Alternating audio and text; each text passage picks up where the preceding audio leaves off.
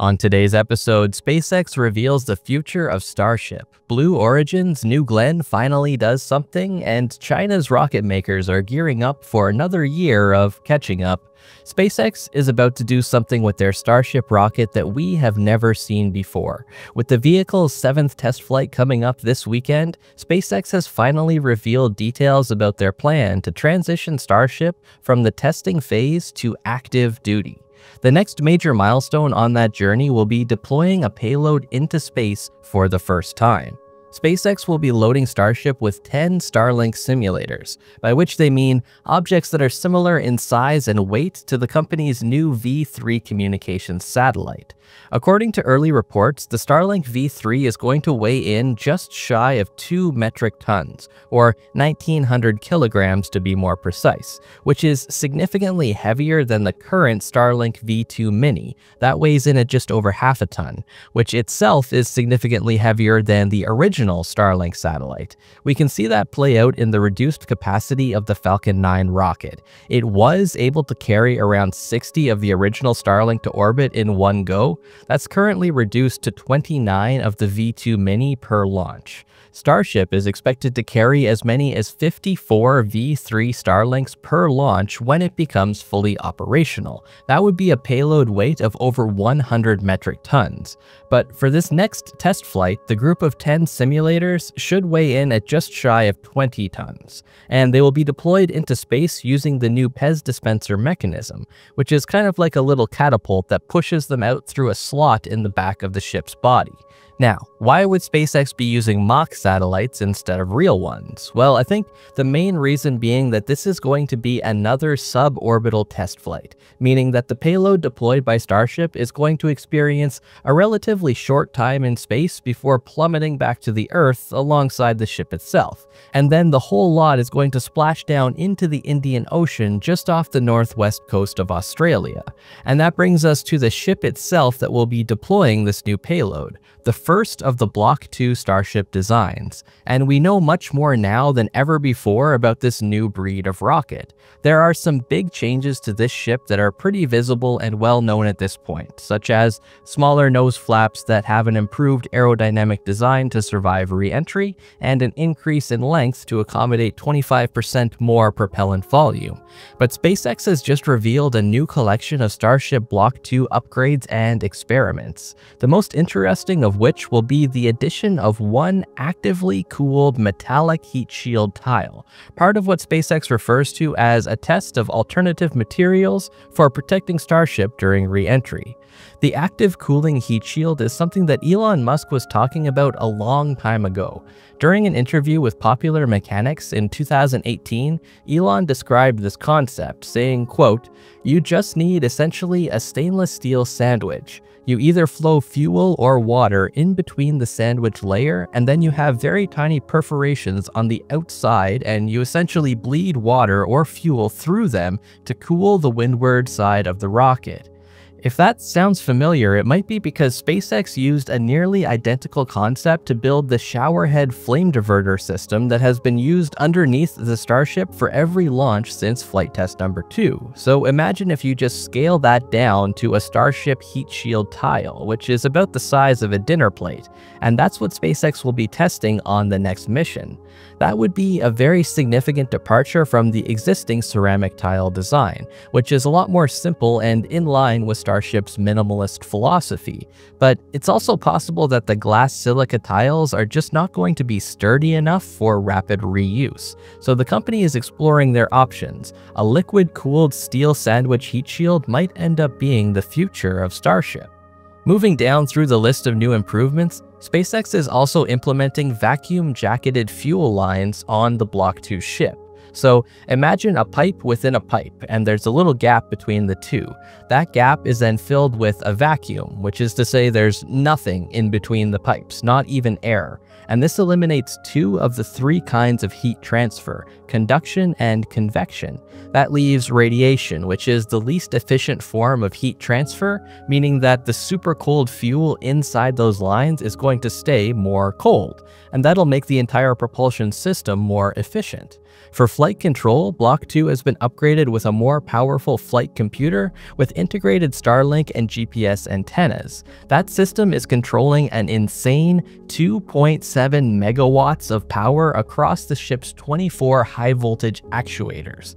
That's more power output than one of those giant Tesla Megapack battery systems, and it's driving 24 electric motors. There are going to be 30 onboard cameras streaming up to 120 megabits per second of video through Starlink, so we should be getting some even more amazing views this time around.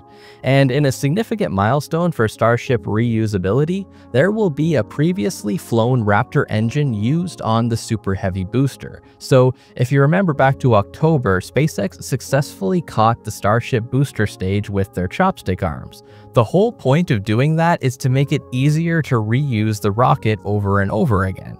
Obviously, that booster itself was in kind of rough shape by the time it got back down. There was a lot of fire involved, so the whole thing can't be reflown, but SpaceX has taken the best engine out of that rocket and put it on their next booster. So that's going to be something to keep your eye on. And if that wasn't enough, we've got a whole new rocket that is going to be commanding our attention this week, the Blue Origin New Glenn. It might actually be ready for launch. After years of anticipation, we actually saw New Glenn finally do something on December 27th. The rocket completed a 24-second hot fire test of all 7 engines. Blue Origin says that they throttled up to maximum thrust for 13 of those seconds. So for everyone who thought New Glenn was destined to explode on the launch pad, it probably won't do that. But what will it do? Blue has confirmed that this is the final test prior to the rocket's maiden voyage, which at this time could happen any day now. We've seen indications that there's a launch window open until January 12th for New Glenn at Launch Complex 36 at Cape Canaveral Space Force Station. So this could prove to be a very exciting weekend for America's largest rockets. Blue Origin CEO Dave Limp wrote on X, "Well, all we have left to do is mate our encapsulated payload and then launch," with Blue Origin founder Jeff Bezos adding, "Next stop, launch," to which Elon Musk himself notably replied, "Godspeed." New Glenn is smaller than Starship, but at 7 meters wide and 320 feet tall, it's much bigger than any other rocket currently in service. And just like SpaceX, Blue Origin is hoping to recover and reuse that giant rocket booster, which the company has reportedly named So You're Telling Me There's a Chance, which is of course a reference to the Jim Carrey movie Dumb and Dumber. I don't know. Anyway, the New Glenn booster stage is going to be aiming to land on a drone ship in the Atlantic Ocean that Jeff Bezos has named after his mother, Jacqueline, which is very sweet of him.